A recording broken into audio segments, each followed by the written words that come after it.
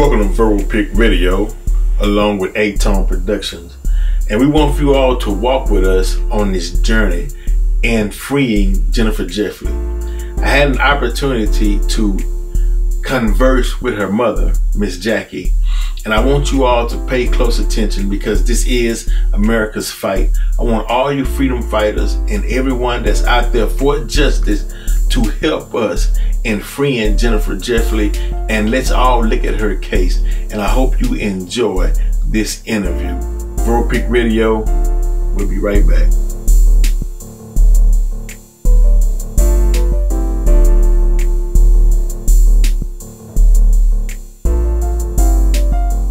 Today, we're going over to Jennifer Jeffley's case as promised. I told you all that I was studying law and I was in a profession of law or who was attempting to become a lawyer or attorney to use this case as a case study in which we're going to go over points and definitions and titles in dealing with the Jennifer Jeffley case. Now, the reason why I'm standing by this window is because you attorneys and wannabe lawyers, you all can look out your front window and you can see society. You can see light. You can go outside, you can walk to the park. But that's not in the case of Jennifer Jeffley. We're going to get into the terminology and the definition of custody.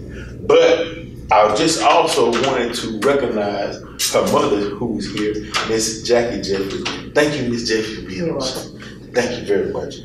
Because one, there's nothing like a mother's love for a child.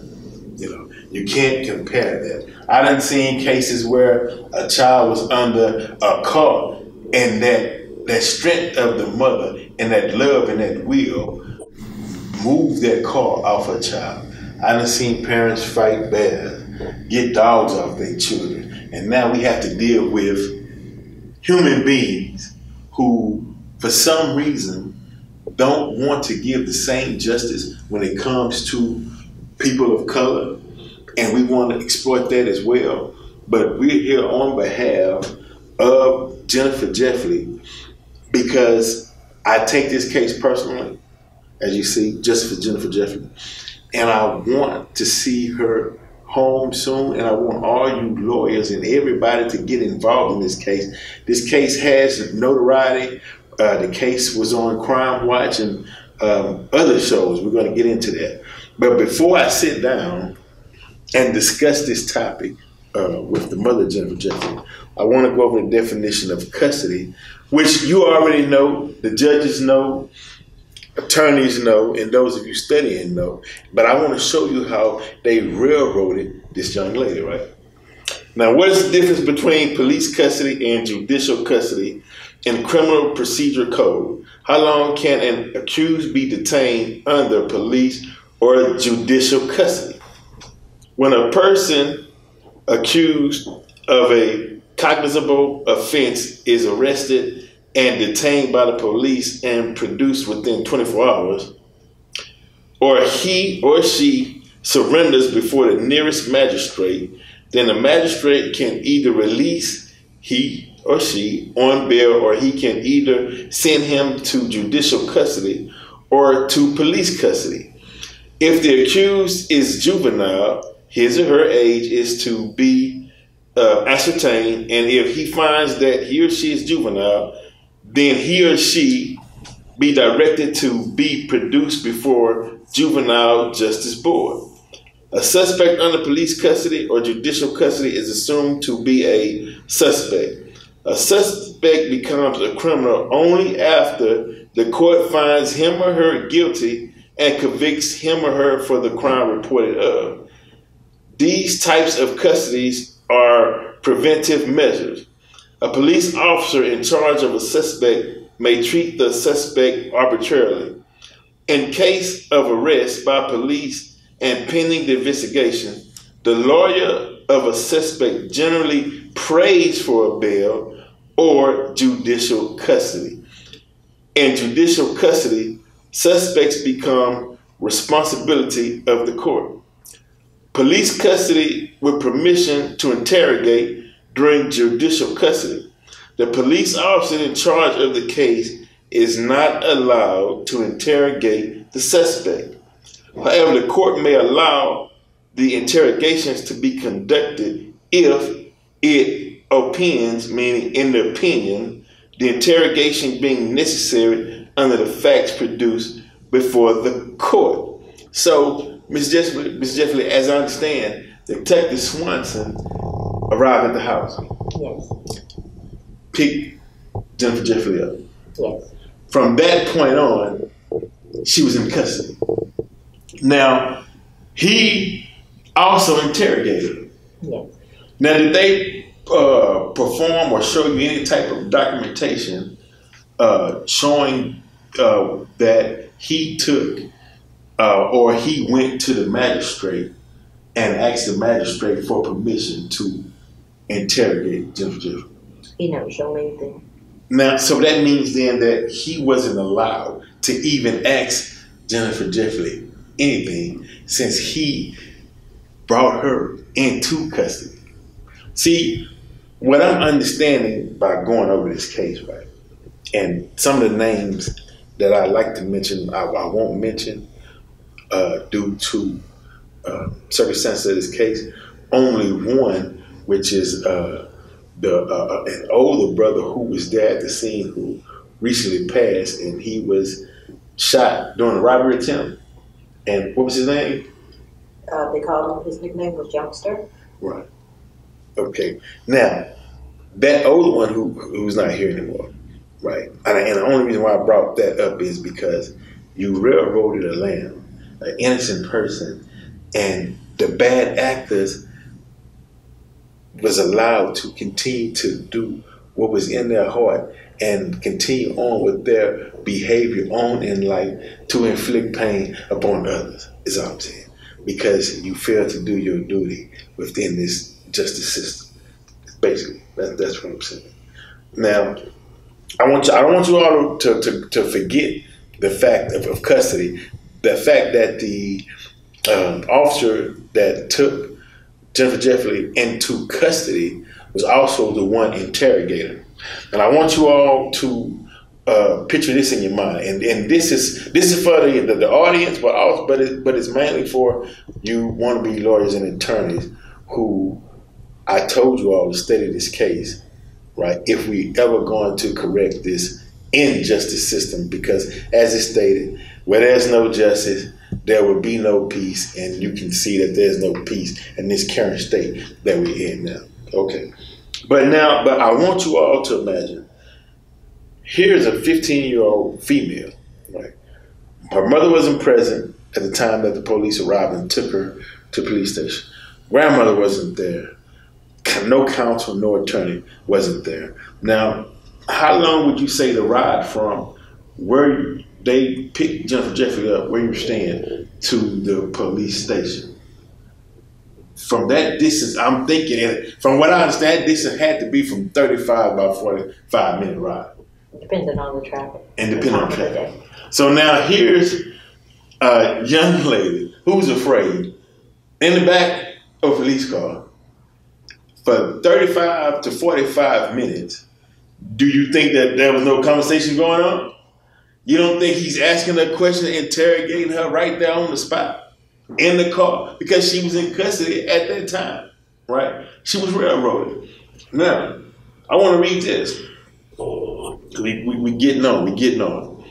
Now, in points 1 through 5, appellant claims the trial court erred by denying her motion to suppress her written and oral statements. Appellant contends the statements were illegally taken because she was in custody and should have been read her Miranda and juvenile warnings. Because the issue of custody does not turn on the credibility or demeanor of witnesses in this case, we review de novo the trial court's legal determination that appellant was not in custody at the time she gave the statement to Allen. Now, wait a minute. You pick her up, she's in custody, you railroad her, type up a document, tell a young lady, if you sign this, you'll be able to go home. And then the judge, the magistrate, then you come and say, well, she gave this on her own volition, on her own free will, because she wasn't in custody. And that is what has her behind prison bars since 1996 to this day, because they wouldn't throw out her testimony that was coerced and given under duress. Because imagine, you lawyers who have 15-year-old girl or 15-year-old boy driven away by police, you're not there present, and they're being interrogated by adults, and their mind is still developing at that age. She didn't stand a chance. And then Swanson and Allen playing the good cop, bad cop role. You know, they tag teaming a 15-year-old. I mean, they should be ashamed of themselves, right? And so from that point on, she in custody, behind bars, she's sleeping, she's hungry.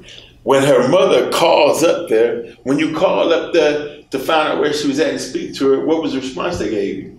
Well, when I first called, he said she's doing okay, she's in good hands, and I'll bring her home in 30 minutes. But did they tell you that they were interrogating? No, never one time said it.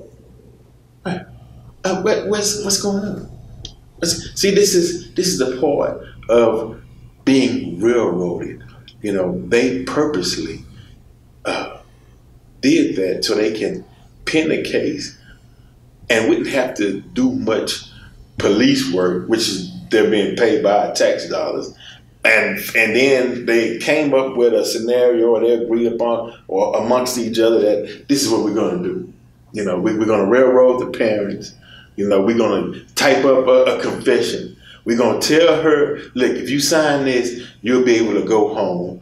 And once she signed it and didn't realize her rights, who at 15 years old know how to distinguish what's beneficial to them at that age. When I was 15, I didn't know.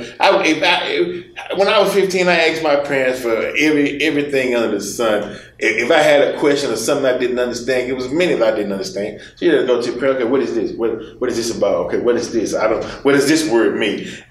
Some of these words that was in the transcript, 8th grade, 15 years old in 8th grade, they wasn't going over those words in school and definitions and writing those words down. This was a foreign language to her, right? We're moving on. We're moving on because I want to get to this, right? The circumstances pertinent to this appeal filed in subsection 51 of the Family Code.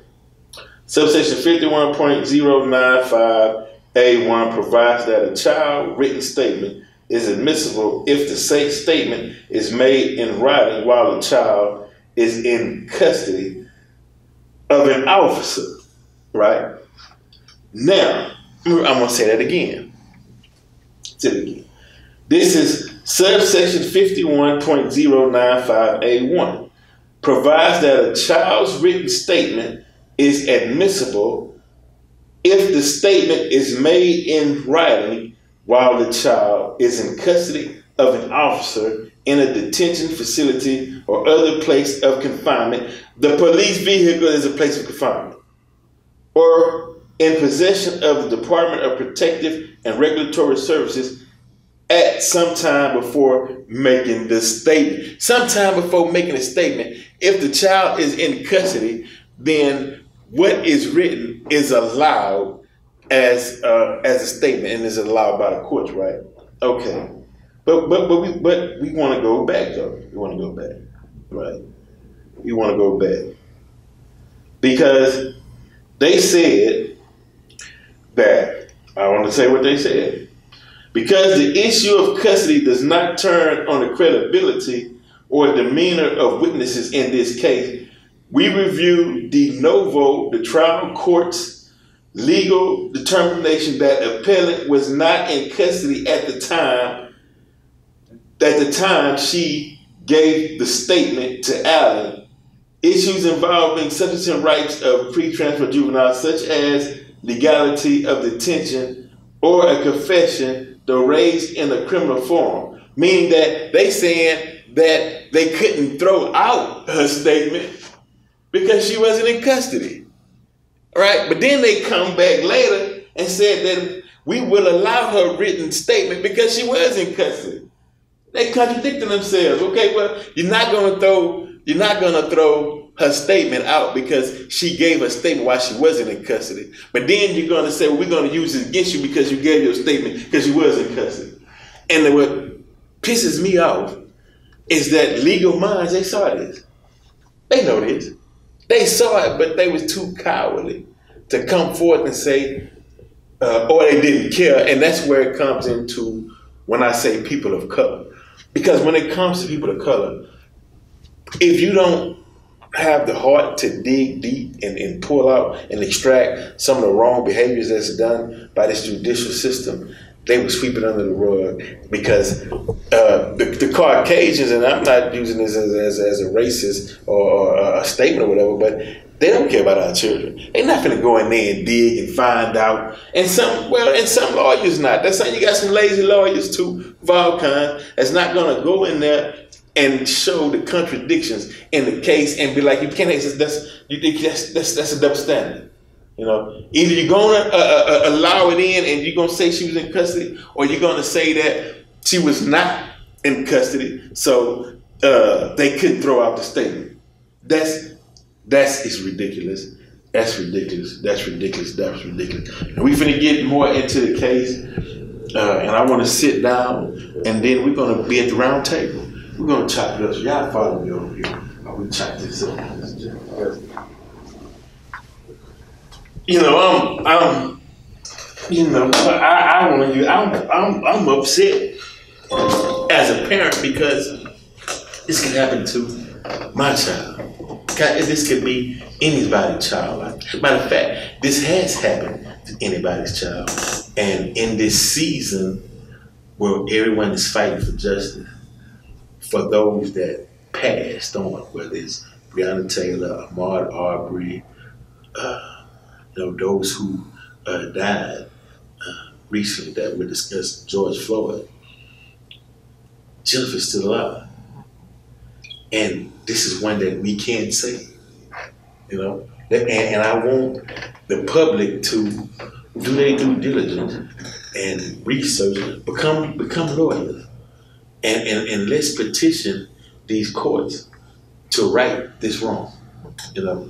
Now, Miss Jeffley, so you wasn't able to reach Jennifer over the telephone because they were railroading you saying she's at one place and that she was at another place. Is that right? They didn't tell me she was going downtown. No. He never told me. Right. And when your mother, when she said, well, okay, well, hold on, let me ride with you all.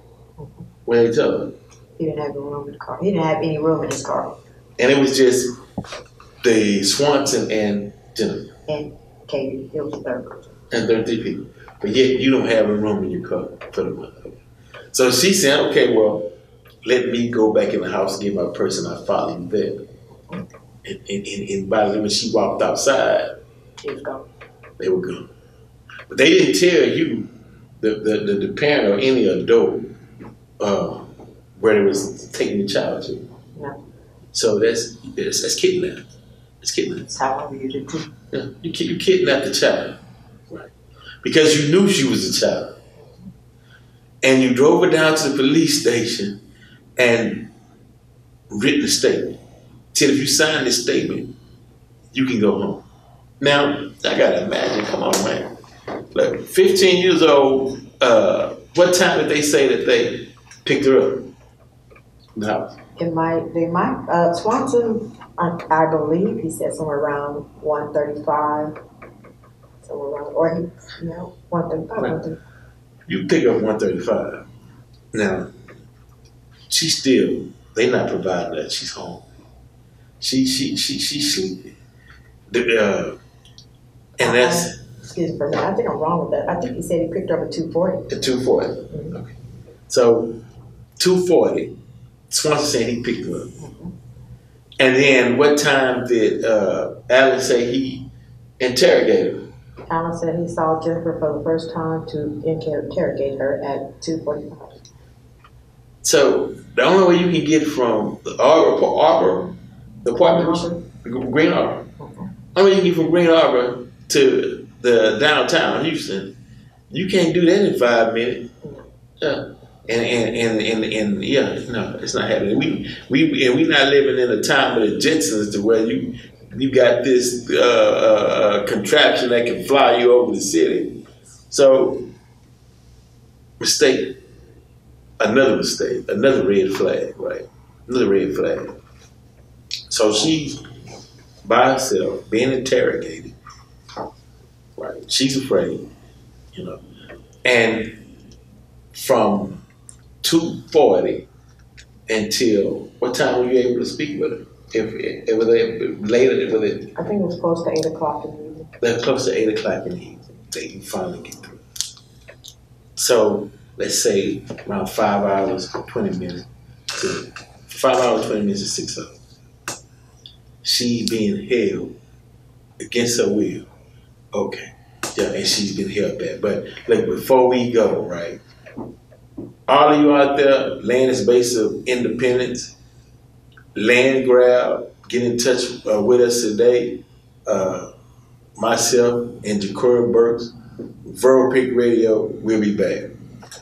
Okay, now I'm upset, but it's that Houston upsetness and the demeanor of Miss Jacky from where she's from. You can tell she's a mild-mannered person with love in her heart. And so I don't want to curse y'all out in front of this nice lady. But I'm here, you're going to kidnap somebody's child for 6 hours and run this game and don't think nobody going to hold you accountable to it in Texas. It's not happening. That is ridiculous, You need to learn to stop playing with us as a people and thinking that you can use us as a doormat and do anything you want to our children. Everybody knows the proper protocol of dealing with anybody's child. You make sure you get in touch with that parent. You make sure an attorney is present. You treat that child because the child only been on the planet for 15 years at the time. Damn, and then you want to charge her, a female who don't even have the strength to even do such a crime anyway, with some of the evidence that I read with a pot iron or whatnot, something dealing with a pot, but the weight, my understanding is at her age couldn't even pick something up like that and move it the way that she was being accused of. But I'm really upset the fact that adults, you showing prejudice towards people of color, person of color, when you don't go beyond your scope of thinking to assure justice, to assure that she's innocent in every way. You didn't even provide her with that. You didn't even prove that she was guilty. But what you did was you did sloppy, lazy police work, and you just wanted to charge someone so you can go home and eat your meal and sleep at night. I don't even know how you can even sleep at night or even look yourselves in the mirror. But I do know that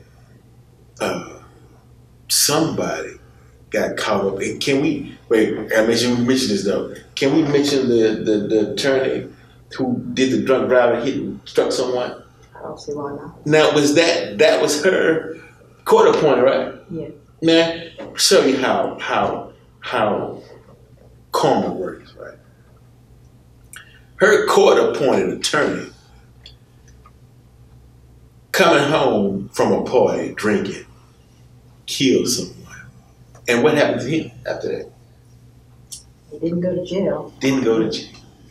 He actually murdered someone drinking and driving. Her court appointed. Now, on her court appointed, how much time did he spend prepping Jennifer for her case? Prepping Jennifer? Right. He never did. Never. Can you give his name? You can give his name. What's his name? His name was Brian Cohen. Brian Cohen. Cohen. Brian Cohen didn't even prep the young lady before her trial. And what did God do to him?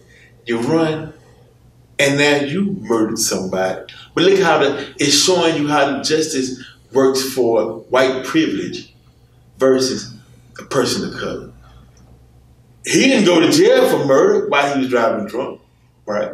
But here go a 15-year-old accused of a crime that she didn't commit, and the only thing that railroaded her or got her in there is that they wouldn't throw out the testimony that she gave was coerced, and she gave simply because they was lied and said that she wasn't in custody at the time she gave the statement. Then they come back and say, well, we will allow the statement that she wrote because she was in custody at the time when it was a written statement. And that was so simple. He failed her because I'm not even an attorney and I studied this case. And I saw the errors. So that means that he went in, either he cut a deal, or he went in there with blindfolders on, right? And he totally disregarded the facts of the case. And what happens to him? It shows you two sides. White privilege, killed someone in a drunk driving accident, hey, no jail. Young female person of color, just being in the wrong place at the wrong time, just being falsely accused, and you can be behind bars for over 30 years. I mean, that is ridiculous. That is ridiculous. I know. And then the other ones that was involved, you should see how their life turned out. You know, dying because of robbery, trying to rob somebody. It's ridiculous. And yet, the lamb, the innocent one, is still waiting for her day of freedom from being in prison for over 30-something odd years for a crime she didn't commit. And I can't believe the whole state of Texas is not outraged. Although our first interview that we did, I get so many comments. And it is a lot of people that's frustrated, wondering what is going on. Now, Trump, Biden, if you want my vote, then you free Jennifer Jeffley. You want a lot, if you want over 100,000 votes, free Jennifer Jeffley. That's voting in my best interest. And it wouldn't be in my best interest to vote for either one of you if you don't release Jennifer Jeffley. Greg Abbott, state of Texas, release Jennifer Jeffley. It makes no sense to try to turn your back on someone when all of these red flags are connected with this case. It makes no sense. But how is Jennifer holding out? How is she holding up so far? She's good. Great. She's sought ways to keep herself busy and preoccupied, from getting her GED to going to college and working on a bachelor's degree. And she was working for more than one bachelor's degree because she said, when I come home, I'm going to be ready. Come on, that's right. She's coming home. That's the power of the mind. But society owes her a great deal. Society owes her a great debt. You know, we owe her. She paying a debt to society for something that she didn't do. She didn't borrow against. you know, and it's ridiculous. I mean, you know, so you know, trying to conduct an interview and not let this situation touch you at the same time. You fighting emotion, you know. As I stated, all of you who study in law, bring this case to your professor and point out what I've showed. Research Jennifer Jeffley's appellate case for her appeal, and how she was railroaded in the sorry, no good, so and so, son of so and so. Didn't even call them out on it. You know, it's like we as a people. Look, man, we gotta. I don't care about voting Trump and president and all that, because we've been screaming the same thing since I can remember. No justice, no peace, police brutality. We want jobs. We want this. I've been seeing that for over and over and over and over. What you need to do is hit those books, get in the law profession, and then get on the Supreme Court, because that's a lifetime. Then you make changes in the Supreme Court, just like Trump just did when he put his pick in there.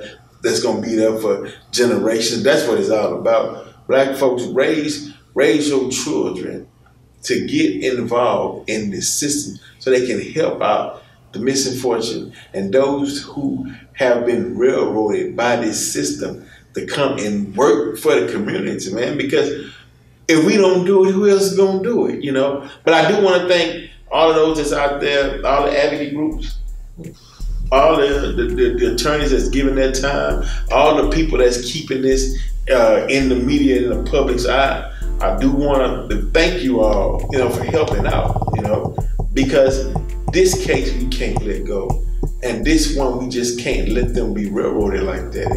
You know, we got to protect a female. You know, we got to protect this female. What did it say, Brother Moore? Respect and protect the black female. Respect and protect the black female. And no nation can what? Rise no higher than the woman. Well, come on, man. We got to do something. We got to build, you know. But before we get out of here, Ms. Jacky, I know I've been rambling. I'm not, but it, you know, it was just, it pisses me off, you know. But anything you like to add before we go on, or you'd like to tell the public, you know, because this was more of pointing out errors and how they do people of color in this system, and no one on the other side challenged their peers and say, come on, man. Even the judge, the detectives, you know, the people that's working the scene, the court appointed attorney. Man, well, how can this happen? They can carry this too. So the one thing that we're looking for right now, because the officers did such a type of job that they did on this case, we're looking for anyone during that period of time who might have heard anything, who might have seen anything, who might know anything about that case, and who did what and who was involved. It would be very helpful to contact Vince and let him know anything about the case. It's like the only information they have about the case is what the detective said, and that was the detective's theory. We're looking for someone who knows the truth and who's willing to come out now, even though it's been 23 years, to come out and tell the truth so that my daughter can come home. And I would appreciate it, and I thank everyone. And don't be afraid. Don't be afraid. In the Palomino family, do the right thing and come forward and request and demand the release of Jennifer Jeffley. Read over it and you will see how she was railroaded.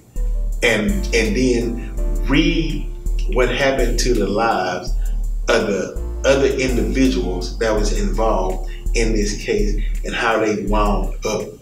It's evident. I mean, you know, it's evident. It's evident. Read. Go and look at these names and see where they ended up in life, and you will know the truth. I hope you all enjoyed the interview and the conversation that I had with Jennifer Jeffley's mother. And I want all of you all to look up this case, get involved, contact anyone you know or representative in Texas to help and do whatever you can to get Jennifer Jeffley released and sent back home to her family where she belongs. Thank you all for tuning in. Verbal Peak Radio along with A-Tone Productions. We'll see you next time.